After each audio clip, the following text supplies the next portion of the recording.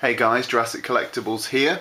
I think you all remember me getting this in my Christmas haul. It was basically a dinosaur money box, and it comes with paints and a paintbrush, and you can paint this dinosaur any design you like.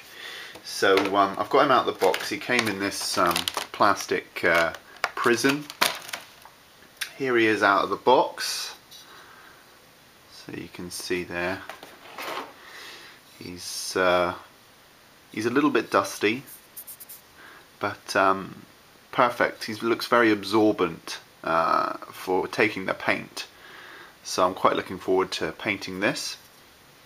And here's the paints that came with it.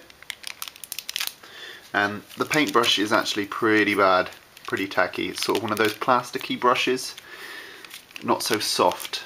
So I might look at using another brush to paint these.